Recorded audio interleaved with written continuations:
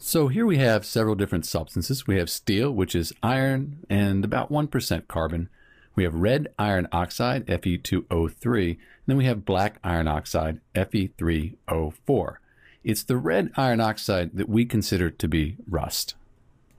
So the question is whether rust is magnetic or not.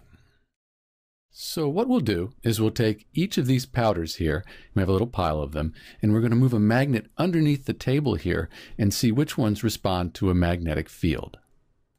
We'll start with the atomized steel, and you can see that it responds pretty quickly to a magnet. We can pull it around on the paper, make it stand up and follow those magnetic force lines, and if we roll the magnet underneath, you can see how it kind of walks across the screen. We can also take then and look at the Fe₂O₃, what we are calling rust, and actually nothing happens. It doesn't react with the magnet. And then finally the Fe₃O₄, that reacts as well, and we can see it stand up, we can see it move around and walk there, but moving the magnet doesn't really pull it with the paper. So it's actually a little bit less magnetic than the atomized steel, but much more magnetic than the iron oxide, the Fe₂O₃.